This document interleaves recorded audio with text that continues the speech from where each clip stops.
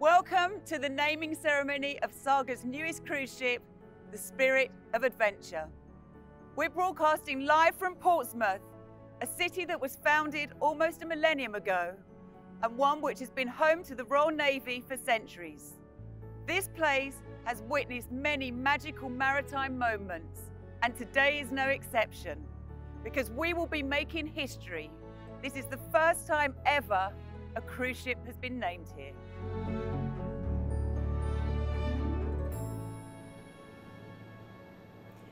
Good afternoon, and thank you for joining us on this very special day, whether you're online or here in person. I truly hope you're as excited to be here as I am today. And this day has been a long time coming for Saga and their loyal customers. But you know what? I have a feeling we're going to prove that it's been worth the wait. Today, I'll be joined by special guests, including Commodore Inga Kennedy, the ship's godmother. Commodore Kennedy has been given this honor by Saga because she is a nurse and former head of the Royal Navy Medical Service.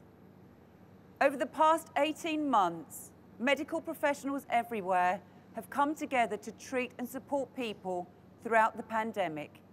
It's thanks to them and many others we can finally cruise and travel again. A big thank you from all of us here today.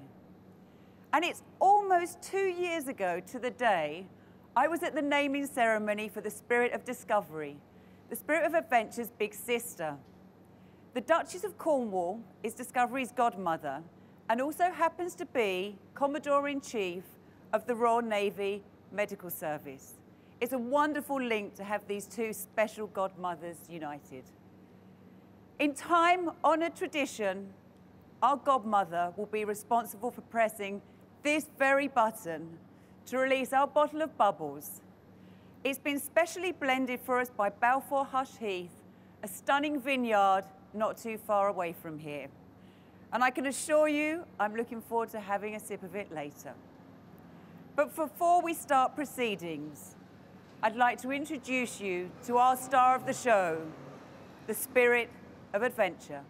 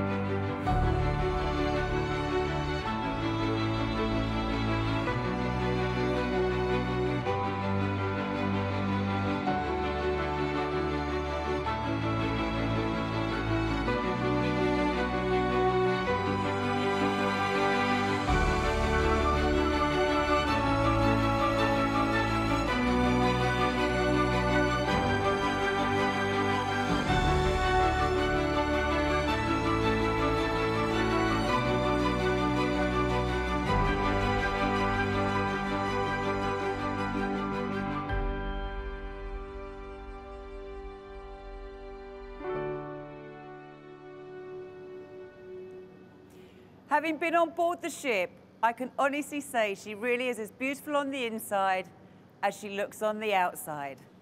However, there's a man who knows her much better than I do and what this day means for Saga. I'd like to welcome CEO of Saga Travel, Nick Stays. Hi, Nick. Hi. How are you feeling right now to finally get to this moment, and what does it mean for Saga? Well, I hadn't quite realised I was going to have a lump in my throat at this moment in time, which isn't the best time to have one, but I'm just enormously proud. I'm really proud, actually, of our incredible crew. I mean, you may not know, they are hand-selected from 49 different countries. They're the finest crew in the world, and we're so lucky to have them. We've got wonderful colleagues here today as well who have overcome unbelievable obstacles over the last 16 months, and they've come through it, and we're here. And the sun is shining. Wow. It is. Isn't that Fortunately amazing? not on us, because it would be very hot if it was. But I referred to the spirit of discovery in the naming ceremony. I mean, how does this ship differ from her big sister? So they're sisters, but they're not twins. So please don't ask me which one I prefer, because I will offend a whole load of people if you do that. I think they are both spectacular. This one has different restaurants, different themed restaurants. So we dined last night in a beautiful Nepalese restaurant, for example. They both have the standard of exceptional experiences every day. They are both stunning inside, beautiful artworks from around Britain, British artists, beautiful design of the ship as well. But at their heart, it's really quality, quality, quality. And I've heard every single bedroom is slightly different. Is that true? And Well, with a balcony. And I think there's a wonderful competition we could run. You know, there are 554 cabins and close to that number of differences within each cabin. So I think we should put a challenge out to our customers, to our guests. Can you go on 554 cruises and experience every cabin?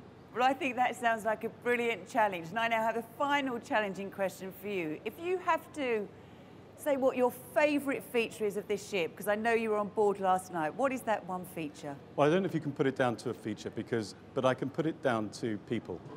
And that is the difference, is the kindness and the community of our crew. They are so special. I mean, the hardware is beautiful. The ship is stunning. It's elegant and it's beautiful. But the most beautiful thing are our crew. They really are. Wonderful. Thank you very much, Nick. You've just heard Nick mention the ship's crew. Let's meet a few of those special people who I know you call your family on board. My name's Kim Tanner. I'm captain of Spirit of Adventure, Britain's newest cruise ship. She is so manoeuvrable with two lovely, big, powerful Azipods on the aft end, combined with 6,000 horsepower of bow thrusters as well. So it means for us that it opens up a lot of gateways to smaller ports that we maybe couldn't get our previous ships into. The ship is definitely bigger than it needs to be for 999 people, and that's because we want to keep that boutique feel. We want everyone to have plenty of their own space. The cabins are nice and big. Everybody has their own balcony. The moment that first guest walks on board is going to be a very special feeling for everybody, for sure. We're already creating that feeling by experiencing all the venues ourselves. So the crew are all going out to our speciality dining rooms, for example, experiencing what the guests will experience, and also feeding back anything they think that might be able to be done better. So yeah, we're really looking forward to getting back out to sea where we belong. I like Spirit of Adventure because it's sort of a personal approach. We like to talk to our guests and we check if how are they experiencing. So we meet their standards and if not surpass it. It's what I look forward to see them. They're satisfied and wanting to come back. So that's what we want as a company. It's exciting to see them back. And also for those first-timers, it's just exciting to fill this up with passengers. Just putting smiles on their faces to see them appreciate what I do.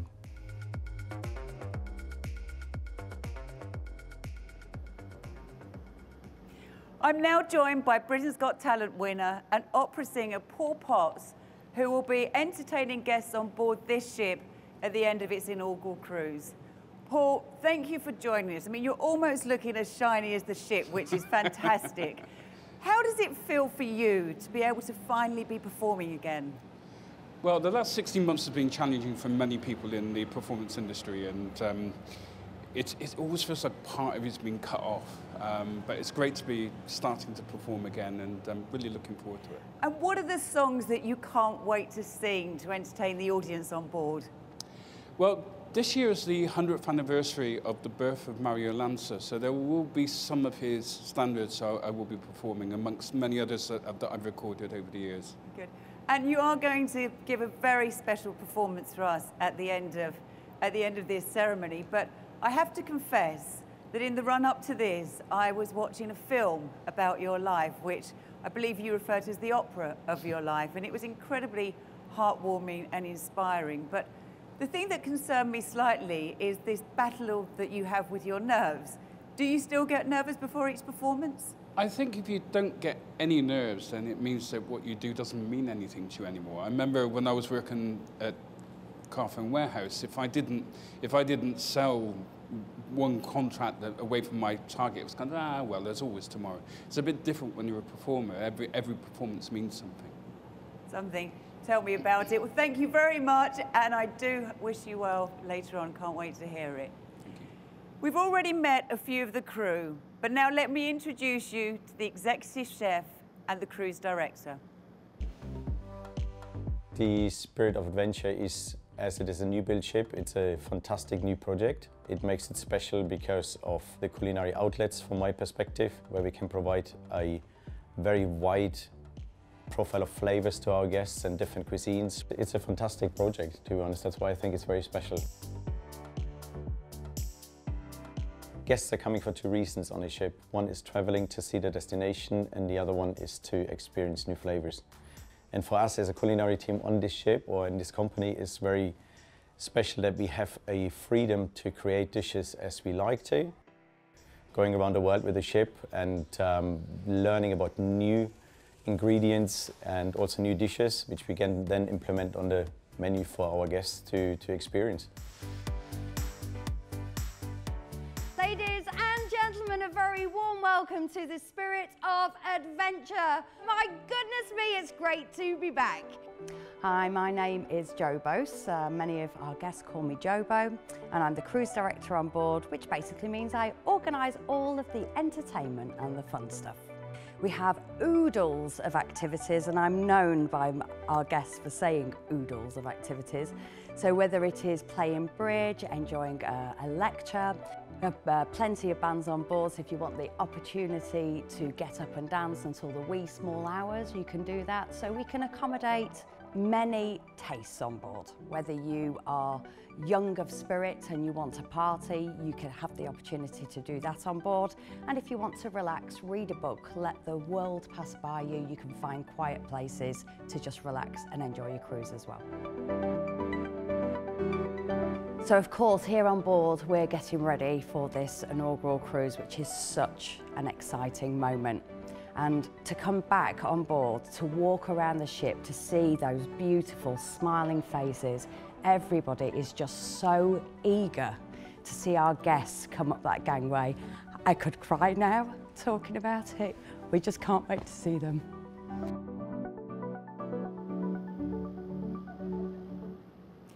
I think I almost have that lump in my throat now that Nick was referring to earlier. And it's really genuine because I've been talking to so many crew this morning and they really cannot wait to see you all again and set sail. I'm now honoured to be joined by Commodore Inga Kennedy, a nurse by trade and former head of the Royal Navy Medical Service. What?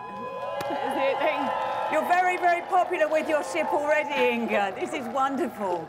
And you deserve it as someone who has given their career to looking after and caring for other people.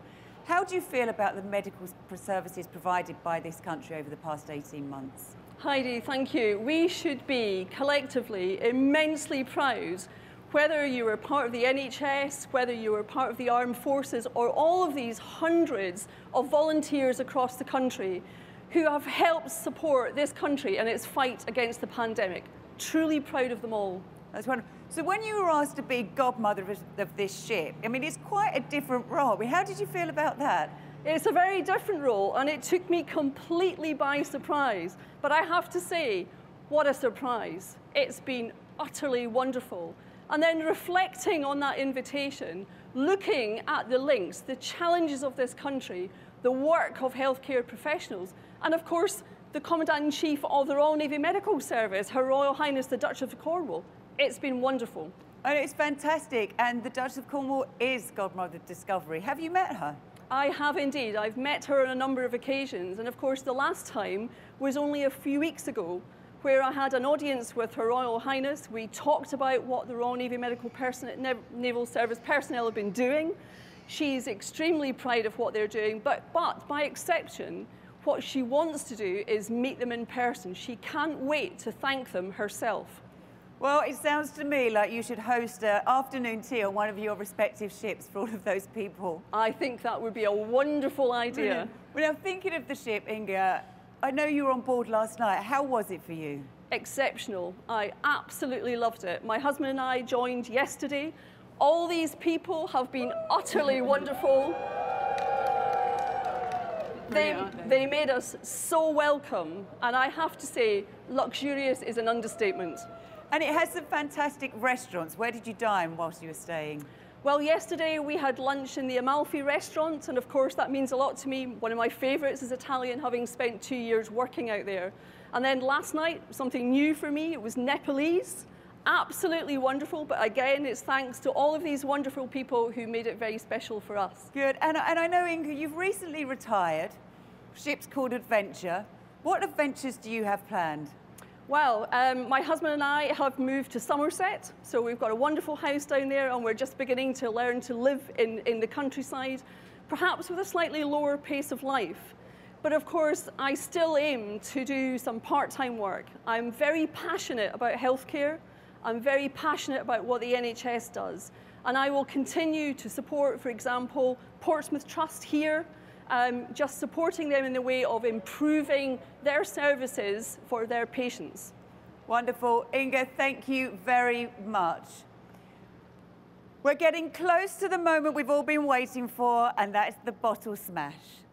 And this bottle has been on an adventure all of its own to get here today.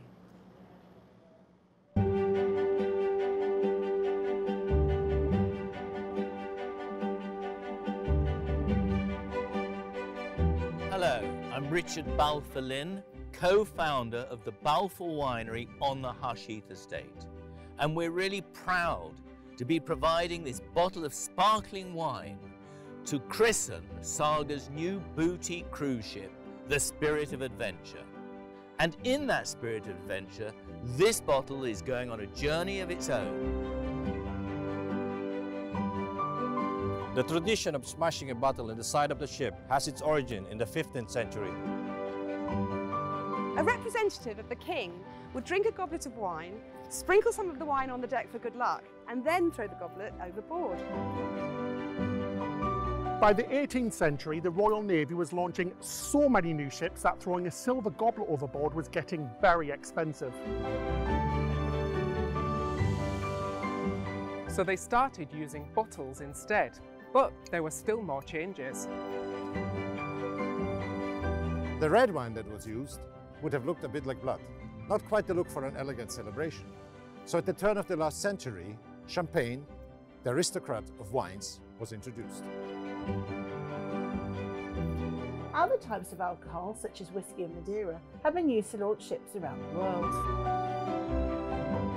During Prohibition, seawater was placed in the bottle.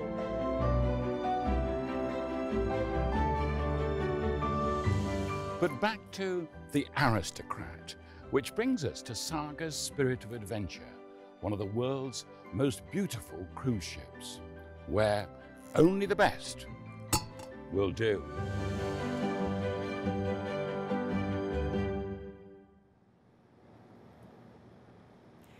And there it is, the bottle of Balfour sparkling wine.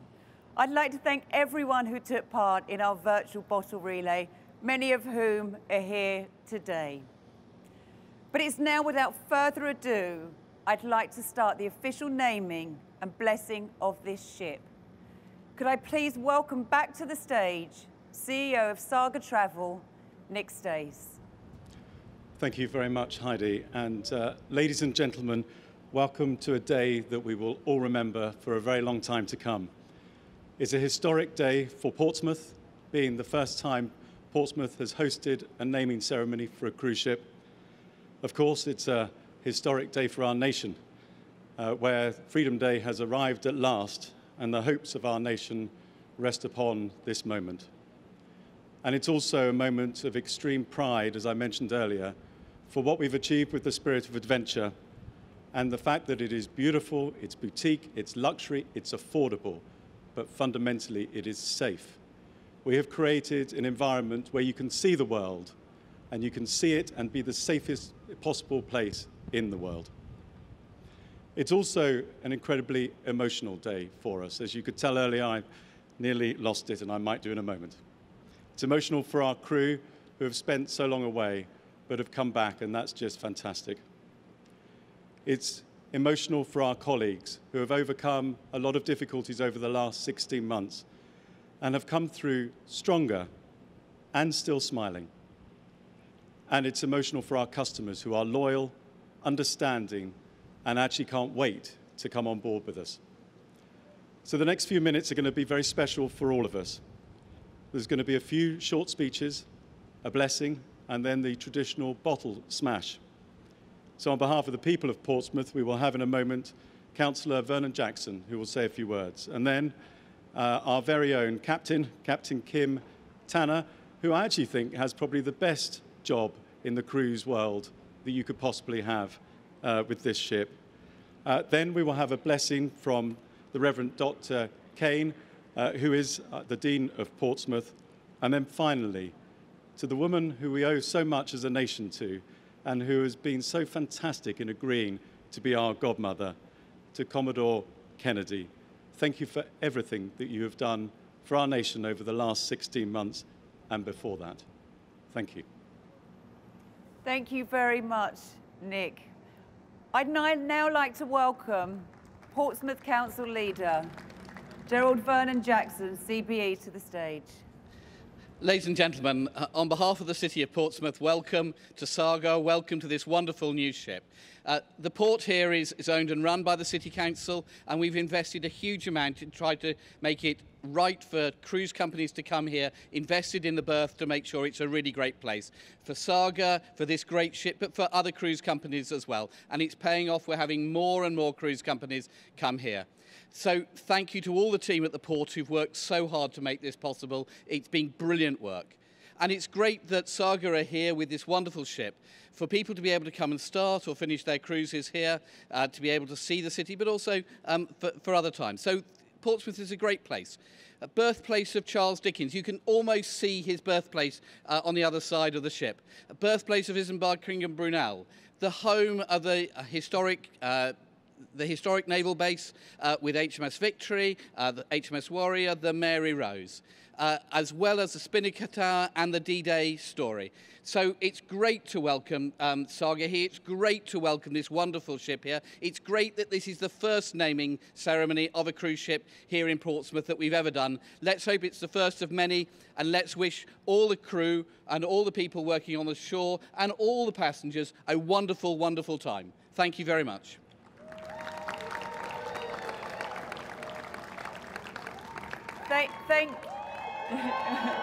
The captain seems to be very popular, and thank you, Gerald, for making us so welcome. So we now have the Spirit of Adventure's captain, Kim Tanner, who seems to be very popular. Good afternoon. Thank you very much, Heidi. Well, ladies and gentlemen, ship's company. Good afternoon. Being the captain of this spectacular ship is a huge honour, and to be the first captain of a new ship is particularly special, a real milestone in one's career. That is made even more so to be in command of the first cruise ship to be named here in Portsmouth, a city with such a long and proud naval history. When I manoeuvred Spirit of Adventure into Tilbury in October last year, having delivered her from the Meyer Werft shipyard in Germany, I don't think any of us thought it would take this long until we would be able to welcome guests and properly set sail. The pandemic has, of course, added another layer of challenge to that already significant hurdle of getting a brand new ship from the builder's yard to where we are now and into service. My 525 crew here behind me are all ready and itching to get back out to sea again. And I personally can't wait to get sailing a week today, when we will welcome our guests on board for our inaugural British Isles cruise. Although if the weather continues like this, we could always sell it as a Caribbean cruise. I'm terrifically proud to be standing here today at last for the official naming of this stunning ship on a fittingly stunning day. Thank you so much, Captain.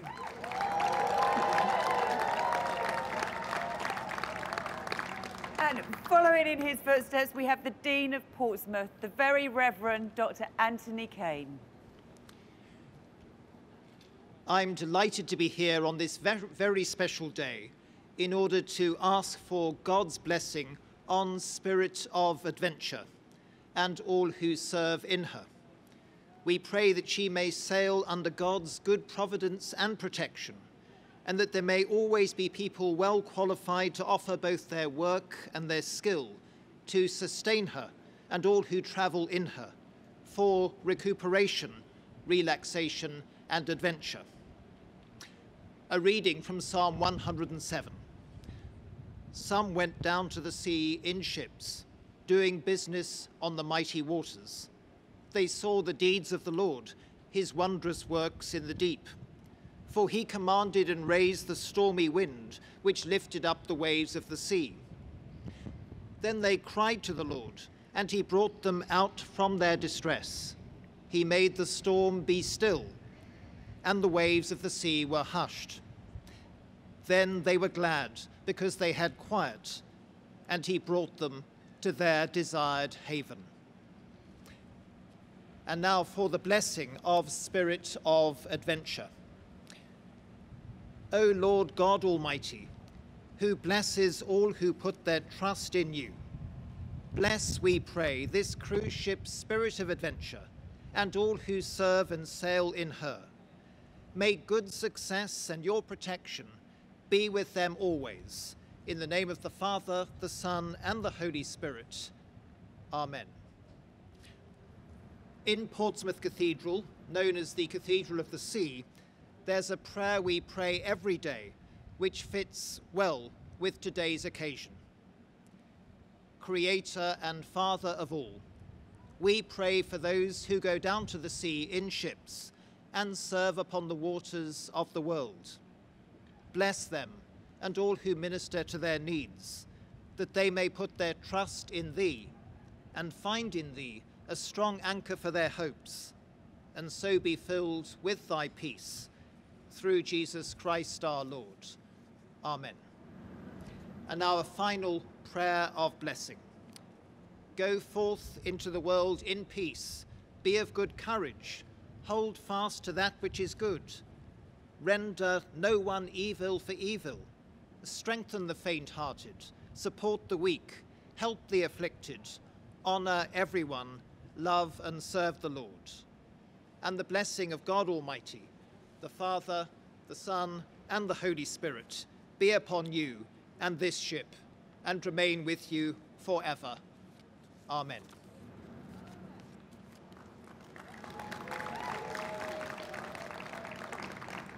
That was wonderful, thank you. And now, the Spirit of Adventure's Godmother, Commodore Inga Kennedy. Ladies and gentlemen, it's a huge honor to be sharing this day with you as Spirit of Adventure's Godmother. In taking on this role for such a spectacular cruise ship, I'm not only proud as an individual, but I feel I'm representing all those healthcare professionals across the NHS and the armed forces who have supported this country's fight against COVID-19.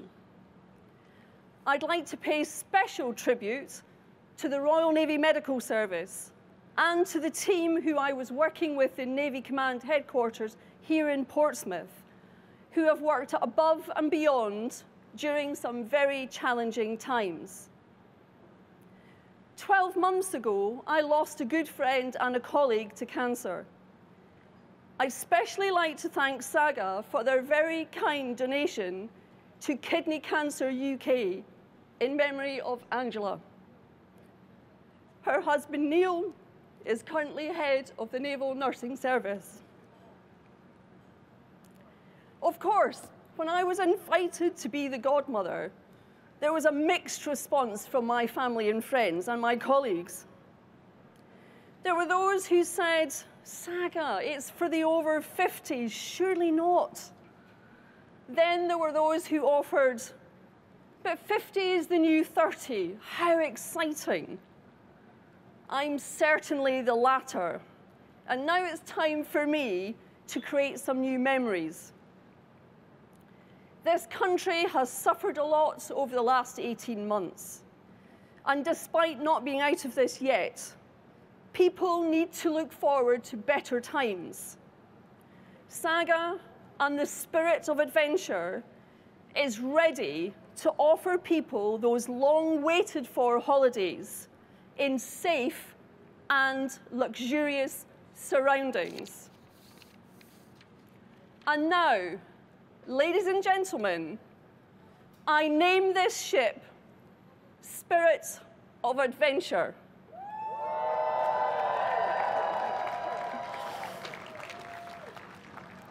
May God bless her and all who sail in her.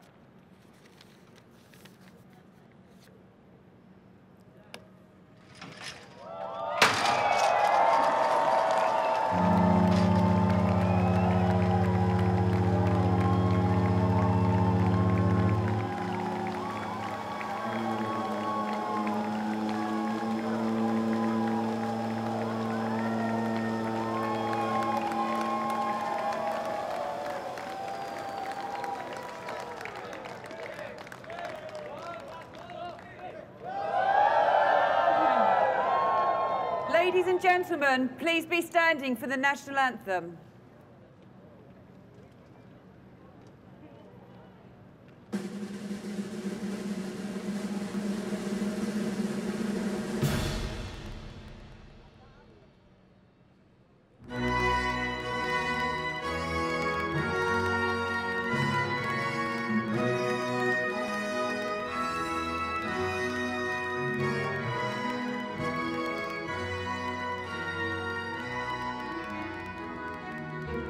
God save our gracious Queen, only